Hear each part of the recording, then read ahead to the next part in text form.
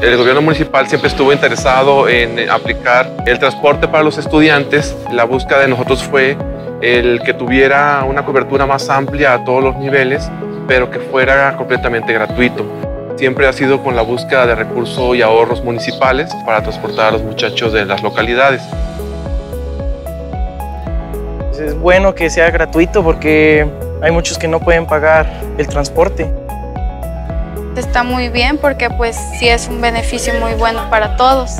Los ciudadanos siempre están participando con el ayuntamiento para buscar la mejor solución de sus problemas y sea un trabajo de gobierno incluyente y de gobierno abierto donde trabajamos en global y podemos sacar un proyecto adelante sin necesitar un recurso extra con el puro esfuerzo de los tres entes, ¿no? Este tipo de medidas y de apoyos van directo a asegurar el futuro de Mixtlán con un Mixtlán más abierto, más congruente, más pensante, que es lo que pretendemos en la educación.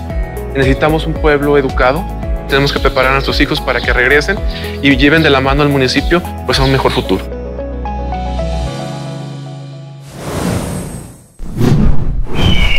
Movimiento Ciudadano.